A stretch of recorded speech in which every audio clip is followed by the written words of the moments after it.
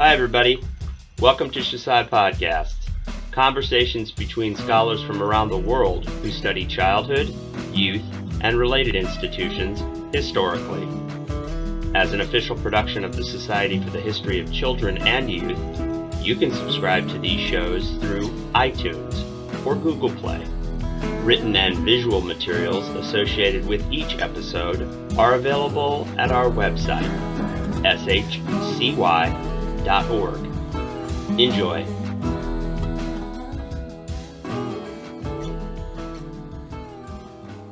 So, hello, everybody. I am Professor Brian Rouleau. I teach courses on the history of childhood and the family down at Texas A&M University. And here with me today is Betsy Wood, who teaches at Bard Early College in Newark, New Jersey. And Betsy is the author of Upon the Altar of Work, Child Labor and the Rise of a New American Sectionalism, which came out in 2020 with the University of Illinois Press. Betsy, thank you so much for being with us today. Thank you so much for speaking with me today about my book. I'm really excited to talk with you. Yeah, well, I too am excited. And just for everyone out there on the internet, this is the moment of the interview where I give a sort of a disclosure statement, full disclosure. I absolutely loved this book. I actually reviewed it for the publication Labor. As you might see, were you to read the review, I was just absolutely and utterly enthusiastic about essentially the entire book. So I'm afraid I can't be a terribly objective interviewer to the extent that mostly I want to sing the book's praises. But just to go ahead and get us started, could you sort of give, for the listeners out there, could you sort of give a brief kind of, I guess we call them the elevator pitch, the sort of overview of the book, sort of what it does, what it argues? Yeah, why don't we start there? Okay, yeah. So Upon the Altar of Work, my elevator pitch is that this is the first book to show how debates about child labor in America were influenced by the anti-slavery movement and the conflict over slavery itself, and broke down along sectional lines between the North and the South. So there's been a lot written on child labor reform, the movement to end child labor, but typically it's been told as a story of progress, like one where, child labor existed a long time ago. It was really bad, but thankfully reformers came along and they fought to change it. They had a movement to change it and they were able to abolish it. This book tries to complicate that narrative of progress by showing how it was really a decades-long battle, lasted for a long time. And not only was there a movement that developed to end child labor that grew out of initially the anti-slavery movement, but there was also a counter movement that developed after the Civil War that was just as organized, just as well funded as the movement to end child labor. They wanted to oppose ending child labor and oppose what the reformers wanted. And most people, I think, don't know that there was an opposition movement that developed, and it broke down largely along North-South lines, the North being the movement to abolish child labor, or based in the North and Northern led, and really part of the progressive era at its height. The counter movement began in the South and was led by Southern manufacturers that funded it and helped to organize it. And they also had successes, and it's more of a mixed legacy and not just one of a victory. And to me, it really is the sectionalism dimension that made your book so fresh, so eye-opening to me. I mean, I was more sort of generally familiar with the classic or sort of textbook account of the fight to end child labor in the United States. And that story really isn't ordinarily told along sectional lines per se. And indeed, sort of sectionalism is a sort of a key term that students are asked to know something about in their early American history courses, in their sort of first half of the US survey courses, but it's something that tends to sort of fade away at least in our sort of typical sort of rendering, I guess, of the postbellum era. And what you seem to be arguing is exactly that sectionalism remains just as relevant and just as pertinent in sort of organizing the major political conflicts, and in this case, principally that over child labor in the aftermath of the Civil War. Can you tell us a little bit about going back to the beginning or back to basics? I mean, where did the idea for the book emerge, or where did your journey start? Can you talk a little bit about that? Yeah. So, I was at the University of Chicago in the early aughts. And at that time, it was Thomas Holt, Julie Saville, Amy Drew Stanley, and many others. And they were doing exciting things around the question of emancipation and the meaning of freedom, and looking at post-emancipation societies and asking, big questions. Like my advisor, Thomas Holt, had just edited, like at the time that I came to the University of Chicago, he had just co-edited a volume called Beyond Slavery with Rebecca Scott and Frederick Cooper. And that was one of the first volumes to kind of compare post-emancipation societies. So a lot of historians had done comparative slavery and looking at different societies that had been structured around the institution of slavery and how they compared, but nobody had really done that with post-emancipation societies. And I just thought that was so interesting, and a framework for thinking about the United States of America as a post-emancipation society. Like, what does it mean that this had been, a conflict in American history, literally a war fought over the institution of slavery? And it occurred to me and to the scholars that I was working with at the time that there were a lot more questions that should be asked about the consequences of that, in a broad sense, in unexpected ways. Like, how did capitalism in America develop perhaps differently, or the labor movement, or political disagreements in America because of this conflict over slavery and its aftermath and the debates that came out of it. And in the United States, it was a civil war. So surely there's a legacy of that somewhere that is still with us. And I think we all know, yes, there is, but surprisingly, there had not been a lot written about it. As you said in your introduction, there are a lot of assumptions about reconciliation after the Civil War, and there's more scholarship, at least, at the time that I was writing this book, a lot of scholarship that emphasized how the North and the South, came together in the late 19th century, kind of a white sectional reconciliation that happened. I looked into scholarship on capitalism, the rise of consumer capitalism in the late 19th century, and most of that scholarship was saying there was a break between the 19th century, where you had, the Civil War, and then you had industrial forms of capitalism in the North, but that consumer capitalism was really something new.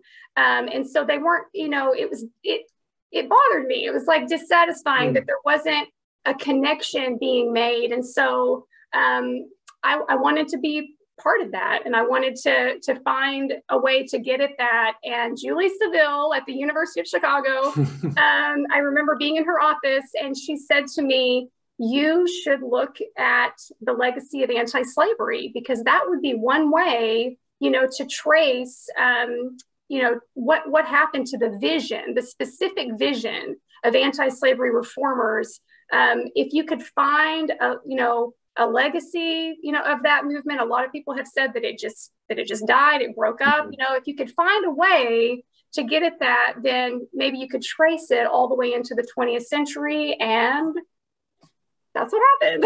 So, and I didn't expect it. I did not know it would be child labor, but it came from studying abolitionism and looking into anti-slavery sources that led me to the issue of child labor. And I was just thrilled when I realized that there was a direct connection, and I knew that child labor had become a big issue in the industrial period. And I wondered if anybody had looked at it from that perspective, and nobody had. So it was an exciting journey.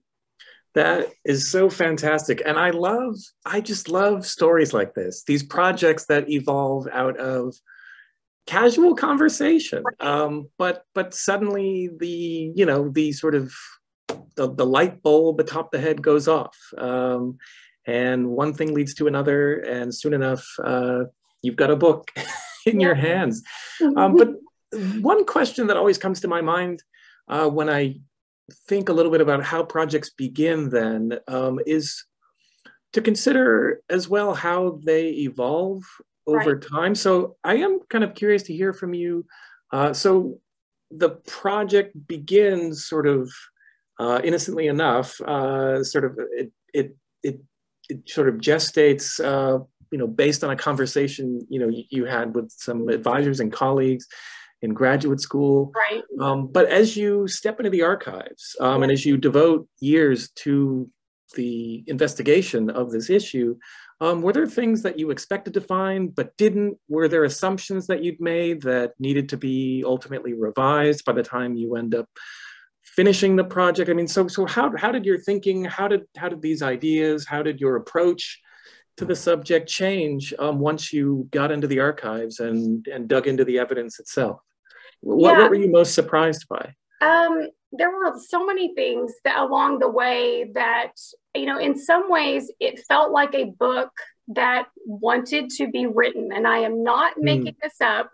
It seemed like, there is a story there that once I started finding it, and I didn't really know about the counter movement. I didn't, to oppose ending child labor. I did not know that there would be kind of a north-south conflict that would continue. I knew there would be interesting questions about kind of the meaning of freedom, especially after the Civil War. So I think the way I started was more along the lines of, how can I trace the different debates about the meaning of freedom and, in a capitalist society? And, are there ways in which I'm going to, maybe contribute to scholarship on the rise of consumer capitalism? And I was more thinking about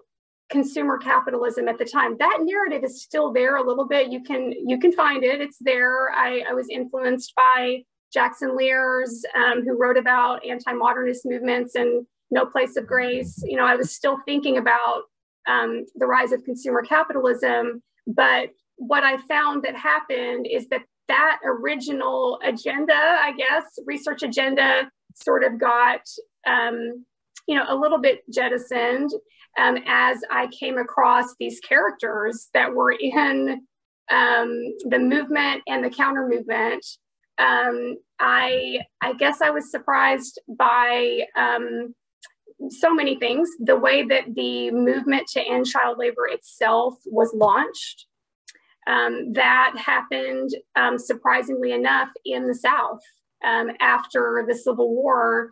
It was part of the rise of industry in the New South and the rise of textile mills. But specifically, it was that textile mills were, exploiting poor white children almost exclusively. And this became a concern for Southern white reformers because they were white children. And that was how the issue was launched on a national stage.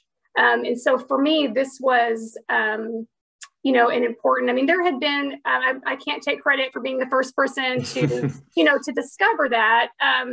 But it was a turning point, for me, to think about, how this issue was opening on to all kinds of questions in American history. I didn't expect I would be writing about, the Spanish-American War in the late 19th century as an important context for understanding why child labor became a national problem in the age of American imperialism, when, the strength of the white race and kind of these white supremacist ideals that were both in the South and in the North, became a rallying point for saving the poor white child from racial deterioration in factories so that they could be strong enough and robust enough to become the, imperial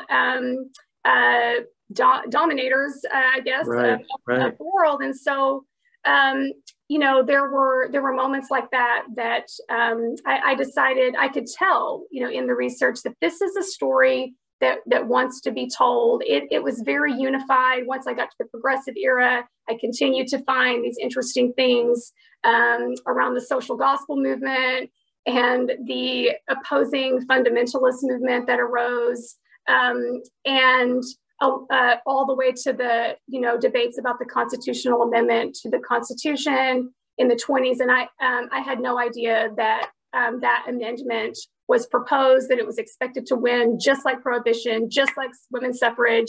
Everyone expected it, that it would just be an easy win, and yet it was defeated. We don't even know about it because it never happened. So that was another big discovery for me, was this constitutional amendment to basically regulate the labor of children. So I guess the whole book was a big discovery. Well, I have to say that's certainly how I read it. It was really one revelation after another. But to return to a point you'd made just a moment ago, I found myself to be just sort of particularly fascinated by and sort of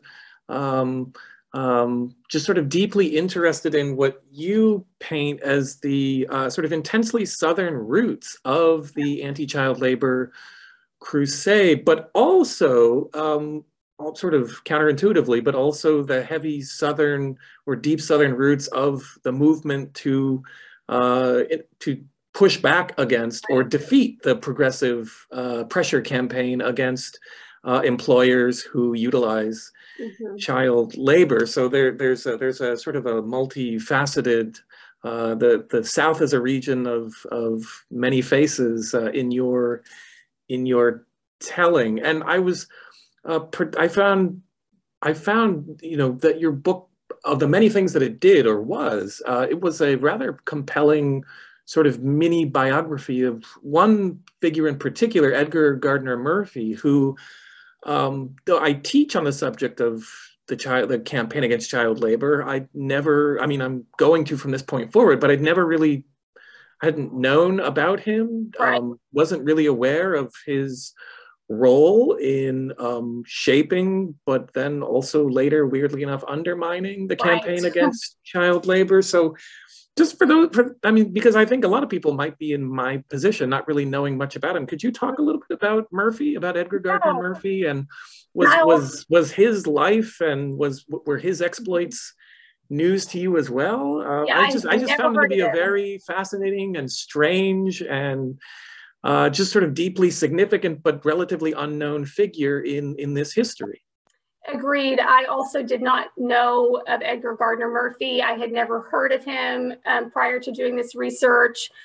He was a minister from Alabama. He was a reformer, a Southern reformer. He became one of the first kind of Southern progressive reformers. And, the progressive movement in the South, it was not as developed as the Northern-based progressive movement. There were some Southern progressive reformers like Murphy that came to care about certain issues during the late 19th century, but they tended to be very regional. They had a regional approach to how they wanted to solve these problems. And child labor, as it turns out, was a very interesting and important one of those issues. And what was so striking to me about Murphy is that, he did begin kind of this movement to regulate child labor locally, possibly at the state level.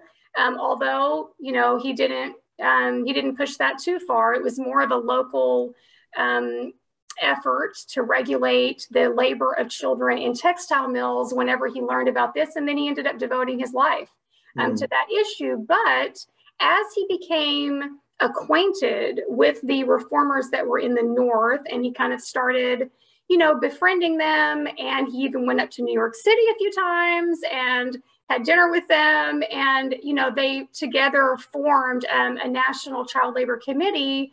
He was a little uncomfortable with what some of the Northern progressive reformers wanted to do. Their ambitions were larger. They wanted to have federal legislation. And, even, pretty early on, there was talk of that.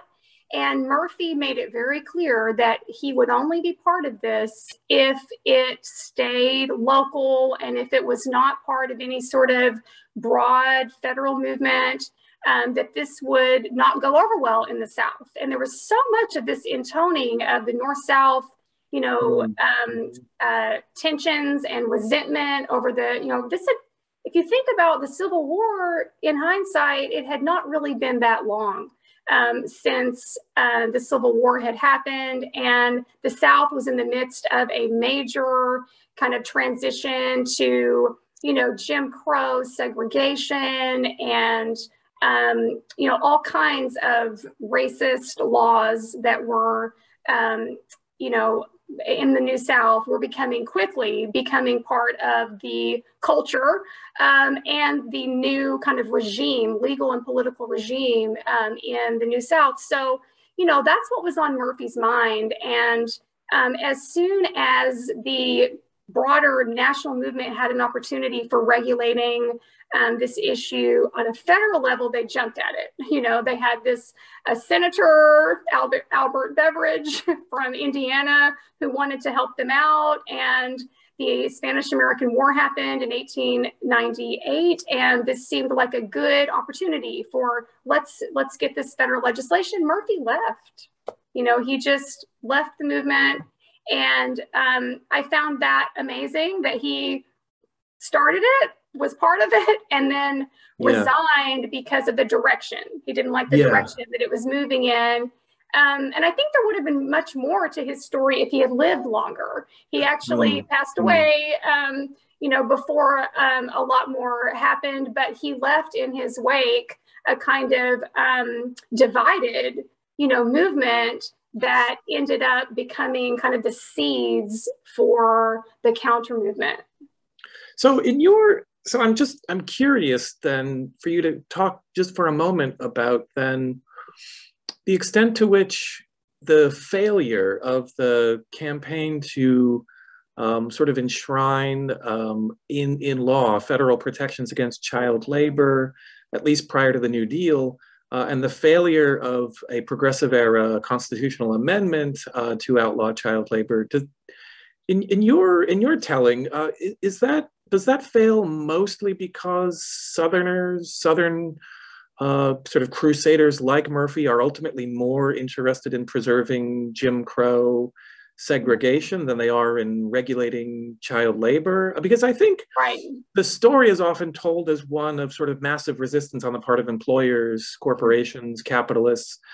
But reading your book, I became sort of more convinced that it was these sort of lingering sectional tensions that were initially organized around the issue of slavery, but became more organized around the issue of sort of formal segregation, sort of quasi-apartheid. Is that ultimately what happens here as you see it? Yeah, I do. I mean, I actually think it's both things. I think that employers and Southern manufacturers in particular, who were employing children, depending on the labor of children in their factories, kind of saw an opportunity. So it is the employers. I don't think it's an either or. I think that the employers really saw an opportunity there to exploit the sectional tensions and resentments and the racism and what was happening in the New South with Jim Crow segregation. So I really think that, it's those two things together can account for the failure of the movement to be more successful. There was so much opposition. I mean, and what kind of happened in a way is that the Southern manufacturers, once they saw an opening to kind of create a caricature of this Northern progressive-based movement to regulate child labor, around the idea that this is not what you think it is. This is not about protecting children in factories. This is about two things. One, it's about Northern interference in the South's business and getting the government involved where, it shouldn't be involved. And this is really about what the North has always been trying to do, to interfere in a Southern way of life. I even found sources where they said things like, one Southern manufacturer said, the Northern reformers that are pushing this are really, they're being controlled by Northern capitalists that are jealous of the success of Southern industry. Southern industry is doing really well and they're jealous of it. And so they don't want us to succeed. And that this is part of a kind of underhanded effort to make sure that we can't be successful. So that was part of it. And then I think, the other, I'll stop there, but yeah. No.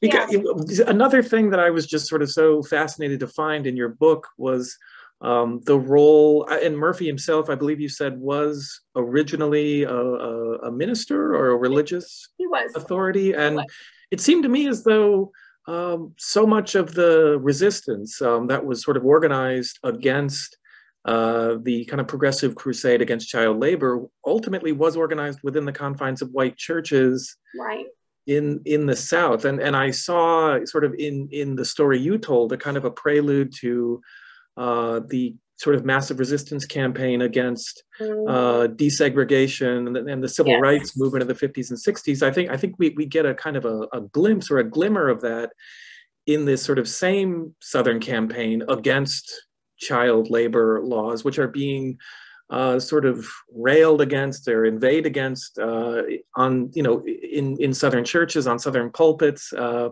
Ministers seem to play an outsized role in delegitimating these attempts to limit child labor or regulate child labor. They did, and one of the reasons I think that happened is because the Northern-based progressive movement, at the height of their success, when they actually were getting a lot of laws passed, even though they ended up being overturned by the Supreme Court, they were still being successful. They were really taking advantage of the social gospel movement. And they were quoting the Bible, and they were talking about how Jesus would have treated children, and what does the New Testament say about how children should be treated. And, that was leading them to a lot of success, and they were getting a lot of, public support. And the Northern progressive reformers would even write sermons. So I'm talking about the North right now, and I'll get to the South, but they were writing sermons and sending them to any progressive leaning church that was interested in supporting child labor reform, so that, they could be part of this broader social gospel movement to, protect children from exploitation and all of that. And it was biblical to do this. It was a Christian duty. And they had some big people like Washington Gladden, like some big social gospel ministers that were signing on to this. And so I think that the Southern effort to stop this from happening could see that and needed a equivalent, like moral force behind a counter movement. And it seems kind of difficult to muster up a moral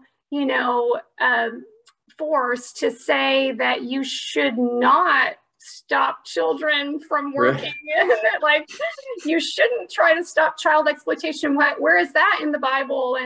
And so, you know, what they did was they looked to the Old Testament, and they appealed to the idea that, you know, Genesis 3, let's see how well that I listened in Sunday school.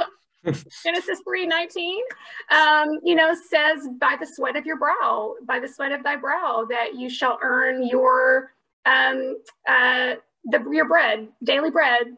And that this was something they could connect to the sacredness of a different kind of labor, which was farm labor, and that farm labor for their own children had a different value. And so just by completely shifting the debate away from, let's not talk about factories, you know, let's talk about a different kind of labor, they went on the offense. And so I found, like, the Southern Manufacturers Association, for example, there was a textile association. Oh, the National Association of Manufacturers, they were part of this too. Once they realized this, they started including, like, some biblical references and some, you know, verses, and sending their own materials to churches and to pastors that wanted to be part of the counter movement, that, you know, and they went on the offense by saying, it's not about stopping what they're doing. Let's not talk about, you know, the factories. Let's talk about that we cannot allow our children to be taken off of their own home farms and from helping on their own home farms. That's what this is really about. And we need to stop these government agents from doing that. And they really went on the offense. And suddenly the Northern progressive movement had to start producing their own literature, saying, we are not trying to take children off of, you know, off of their home farms. And so once they're saying that, I mean, it was not a good position. They were not in as strong of a position anymore when they had to start responding to all of these offensive tactics that the manufacturers, and they were the ones behind it, but they were spurring kind of a grassroots opposition to the movement by that point. Yeah, it's so shameless.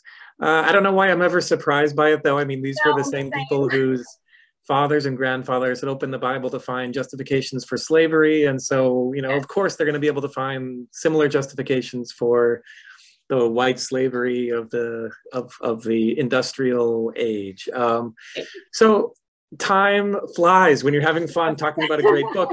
I think we've only got a couple of minutes left. So could I just have you, for just to wrap things up, I mean, could you just sort of reflect for a bit on where the book ends, and maybe more significantly, sort of the work that you feel is still left to be done on this subject, maybe what you felt you didn't have an opportunity to say much about in the book for whatever reason, space, or just the fear that it would become another or a different book where you'd walk down various thematic roads. Where do you see the field going? I mean, I think your book is such a powerful and important contribution, but what's left to say, or what's left to do? And if there were people out there listening who are thinking about projects of their own on this particular topic, I mean, where might you send them, or what might you have them thinking about?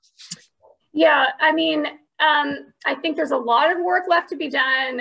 I do. I mean, I think one of the things I did not get to do that much of that I would love for somebody else to take up would be looking at the voices and perspectives of the children. Like I had trouble like finding that in the sources, but I'm sure that it's there if you were looking for it. You know, I was more interested in trying to understand kind of the broader picture of these, you know, debates and kind of what I guess adults were thinking or saying about child labor, you know, in this period. So I'm curious if you know, did actual child workers, you know, were they aware that this was going on? Did a child in a textile mill factory, did they use the argument about, you know, their own preciousness or their own, you know, that they should be protected because they knew that this was happening as a way to try to push back against their own exploitation? Like, it's kind of a social history question, I guess, like that getting that perspective of the children. And I know that, you know, since we're, you know, doing this for SHCY, I think that would be a really interesting angle to try to understand how they were affected, their own perspective, and their experience of labor and of the debates that were happening in the country. So that would be one. And another one would, I guess, be the international component. I'd be very curious, you know, to see someone else kind of take up the comparative perspective on that, because I am making a claim about kind of sectionalism and the consequences of there being a civil war, you know, in the United States and how that affected this debate. So let's prove it, you know, like let's look at some other countries that also had child labor problems, Britain, France, Germany, you know, and they did not have internal civil wars. So, you know, did that affect the way that the debate played out? And kind of, you know, asking comparative questions based on the conclusions of Upon the Altar of Work. Great. Yeah, so for those of you listening out there, you've got your work cut out for you. But I guess I just want to end by thanking first and foremost Betsy Wood for writing this truly exceptional book that I am actually using in my own class this semester, and it has changed the way that I am teaching the subject of child labor and the campaign against child labor in the United States. It is a book just filled with insight and just sort of fascinating bits of history.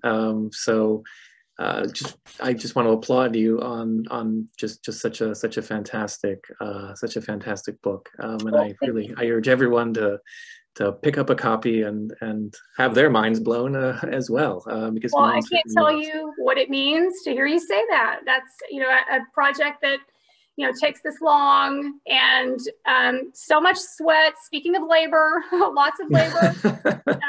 You know, to hear that it's made a difference in your teaching and everything. I really appreciate it, and this has just been a fantastic conversation and super fun. And I'm glad that you enjoyed the book. Absolutely. So again, this comes highly recommended. And I guess we both want to thank everyone out there for tuning in, for listening, and undoubtedly profiting from Dr. Wood's insights. So thank you again for this wonderful opportunity. Thank you, Brian. I appreciate it so much. My pleasure. So long, everybody. Thank you for listening to SHCY Podcasts. You can find more materials and features from the Society for the History of Children and Youth online, shcy.org.